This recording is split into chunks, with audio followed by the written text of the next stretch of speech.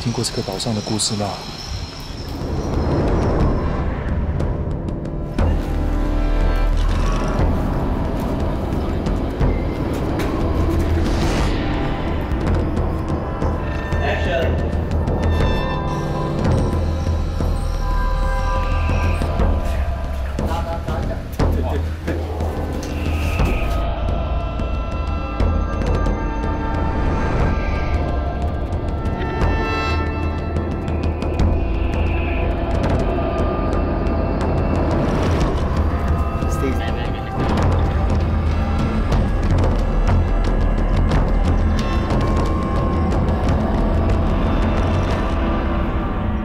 I first started to have this idea because I heard of this urban legend.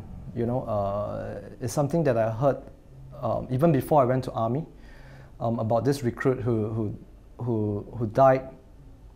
He went missing during a road march and he died, and his intestines and all were laid out beside him. And subsequently, there were a lot of hauntings in the bunk. So when I first heard of this urban legend, I thought that it was just an urban legend. I didn't think that there was any truth to it.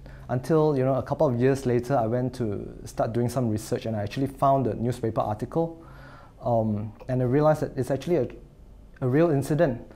So based on that, I thought it was a very interesting horror piece,